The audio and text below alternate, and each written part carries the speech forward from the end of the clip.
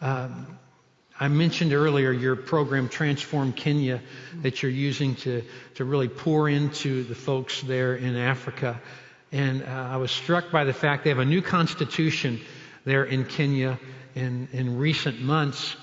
And in order to try to get that off to a good start and to move in a new direction, Simon started an initiative where they went and sent spiritual leaders and ministers to every county throughout Kenya, and they declared that county was going to belong to God in the name of Jesus Christ.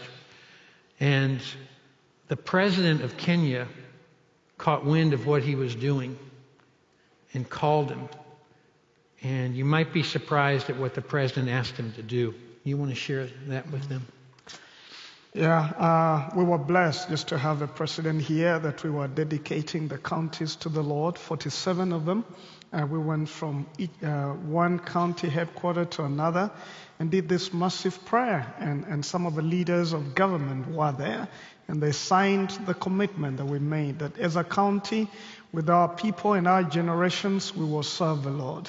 And that was really special. And so he said he'd be very interested in getting involved in a national dedication. And so we organized one in May 12th, and people came from all across the country. We met in the city. And we were many of us, and the president was to come, but he was not able to come. He had to travel out of town. So the vice president came to represent him. And he came and held the flag of the nation and handed it over to the church leadership. And he said, we want to give this nation over to the Almighty God because it belongs to Him. And so we knelt down together and we prayed and invited the Lord to rule.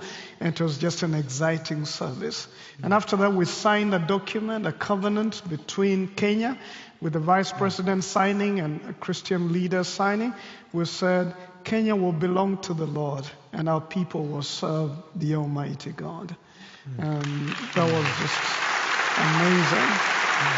And Dave, I think why this is really exciting for me is because America has been there before, the forefathers, and it's not there right now. And we have been praying that God will restore America. With the men, we have been praying for that. We've taken some days to fast and pray with you for the coming elections, and we believe this is an opportune time, and God is going to change the direction of this nation, and He'll begin to bring you back to the Lord as a nation, because we need you leading us in the ways of the Lord. So I'm excited to be here at a time like this.